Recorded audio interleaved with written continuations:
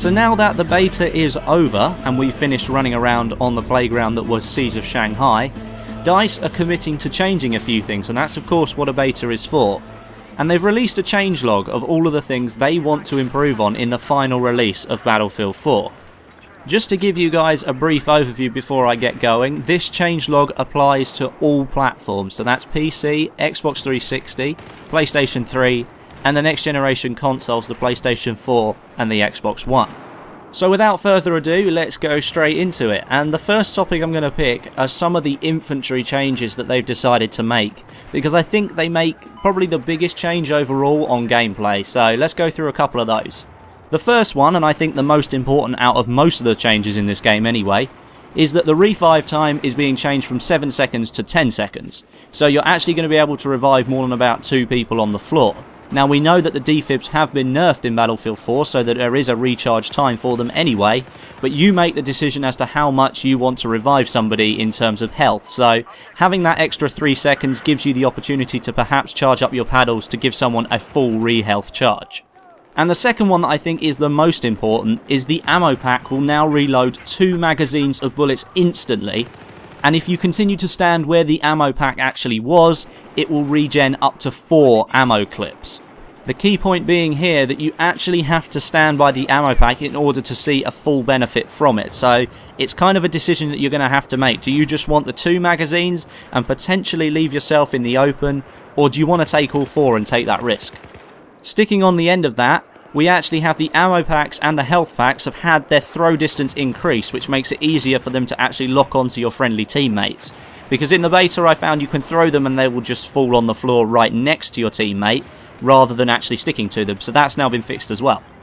Something else that I think should be mentioned, quite a lot of the community, including myself, thought DICE had actually increased the amount of damage that the weapons did and buffed the weapon damage model. That's completely untrue. It was just simply the animation of when you get shot or when you're killed didn't match up with when the bullets actually hit you. So it made it look like you were just getting one hit killed all the time. So that's now been spaced out again. So when a bullet actually hits you, the actual animation hits you as well. So it makes it look like you're being killed realistically now.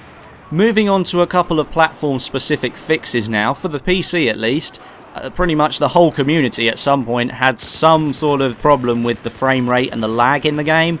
DICE has taken all of the metadata from each individual PC because it can actually tell what hardware you're using, taken that into consideration and will do their best to optimize pretty much any configuration that you have. Of course some will perform better than others, and at the moment I think with AMD they're going to perform perhaps slightly better than Nvidia, but probably they'll release beta drivers and then it will make it no difference anyway, at least until Mantle comes out for AMD cards. So if you were having lag issues or frame rate drops and things like that, chances are in the main game that's going to be completely fixed.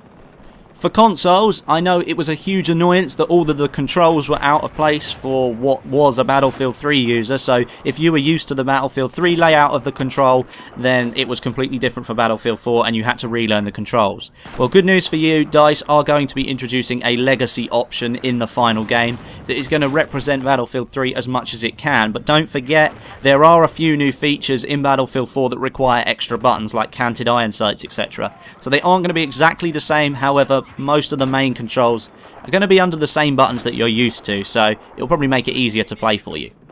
A couple of weapon related fixes now. The AK-12, you may or may not know, actually had a higher rate of fire in burst fire mode than it did in fully automatic mode.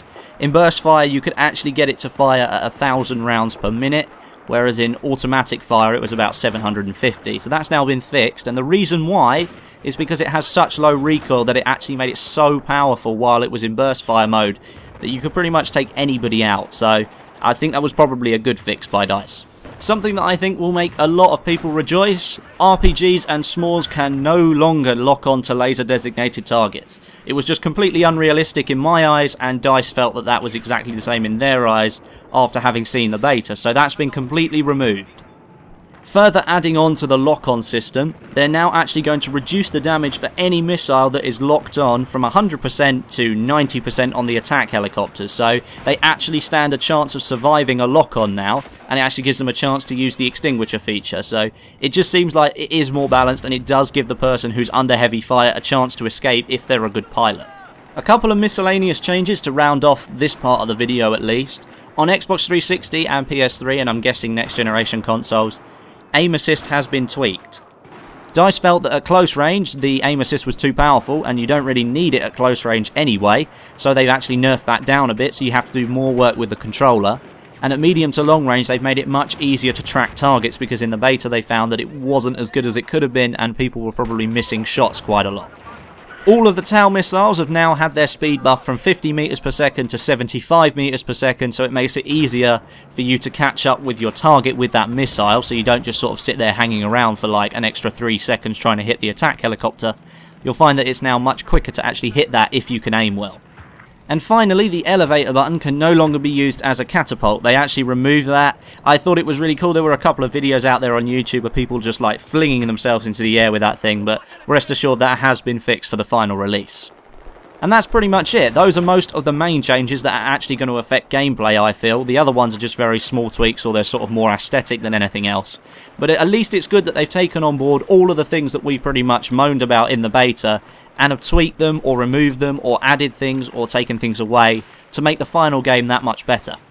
Just a couple more things before I end this video. I am now under 1,000 subs away from 20,000 subscribers. Now that's a massive achievement, and it's only taken me about 11 months to get there. So for myself, I'm actually really proud of my channel, but I'm really thankful for everyone who's subscribed. So if you want to help me get to 20k before Battlefield 4 comes out, then make sure you hit like on this video, because it really does actually help me out. And it would be like the best present ever if I could do it before Christmas at least. So if you guys could help me out, that would be much appreciated. And the last thing I wanted to mention, in the description below there's a link to an Imager page of 20 screenshots from Battlefield 4 in 1440p on ultra settings.